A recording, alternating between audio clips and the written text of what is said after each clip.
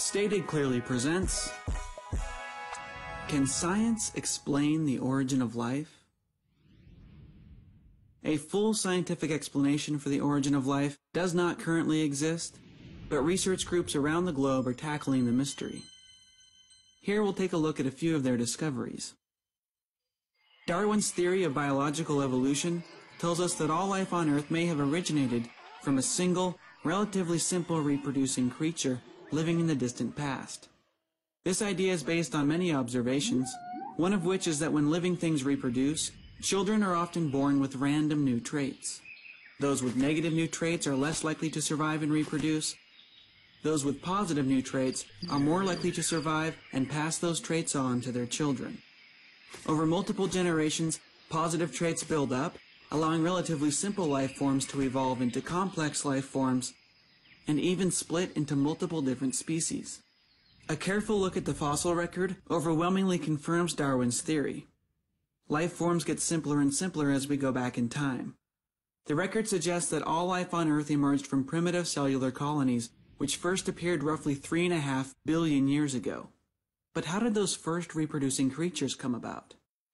Even the simplest bacteria alive today are far too complex to have popped into existence in a single step.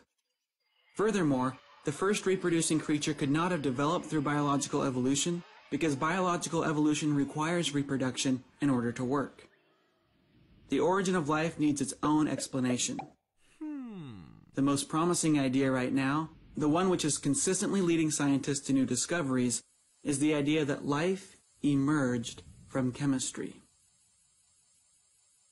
Chemistry is the study of matter, particularly how atoms interact and combine to form molecules, and how those molecules interact and combine to form larger systems and structures.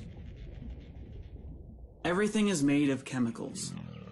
The air we breathe, the ground we walk on, the shoes on our feet, even the feet inside our shoes.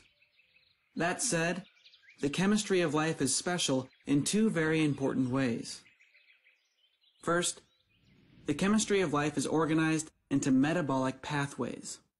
If you look at the cells of any living thing, even a plant which you wouldn't normally think of as being very lively, you discover a world of activity. Chemical reactions occur in continuous orderly paths, each reaction sparking the next.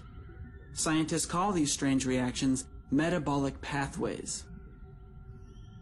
The second oddity of life's chemistry is that living cells are made of special molecules. Building blocks like amino acids and sugars, which we once thought could not be found outside of life. These building blocks combine to form highly complex and orderly structures like genes, proteins, and cell membranes. In the past, scientists had no idea what powered the strange activities of life and produced its unique chemicals. They concluded that life must be fueled by a mysterious energy they called the vital force. In 1828, a chemist by the name of Frederick Wöhler accidentally produced urea in his lab. Urea is one of the main components of urine, one of many chemicals that the scientists of his time thought could only be produced by the vital force acting inside of a living creature. The artificial production of urea suggested that life might not be powered by a mysterious force, but instead is powered by normal chemical reactions which could be studied and understood. Since that time, numerous molecules and cellular activities have been recreated in the lab, clearly demonstrating that life is powered by normal chemical reactions and suggesting that life may have emerged from non-living chemistry. Researchers have recently discovered that many of the building blocks of life, amino acids and sugars, exist inside of meteorites, rocks which have fallen to the Earth from outer space. This tells us that these special molecules are being produced spontaneously all throughout our solar system and may have been common on the ancient Earth.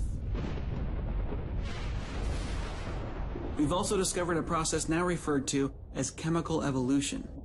When simple molecules are left alone with an energy source, they interact with one another, often forming larger, more complex molecules as time goes on. Experiments in the lab have shown that chains of chemical reactions can develop, some of which resemble the metabolic pathways of life. Surprisingly, we've also found that certain molecules have the remarkable ability to self-assemble into complex, orderly structures. Some self-assemble into hollow spheres, almost identical to the membranes of modern living cells. Others self-assemble into long columns, remarkably similar to the strands of DNA found in life. Scientists still have many questions to answer about life's origins. How did different types of molecules first start working together, eventually producing the genetic code? What were the original reproducing creatures actually like? Were they similar to the cells we have today, or were they something much simpler? And finally, possibly the most interesting question of all, how likely is it that life has formed or is forming in other regions of our galaxy? So, back to the original question, can science explain the origin of life?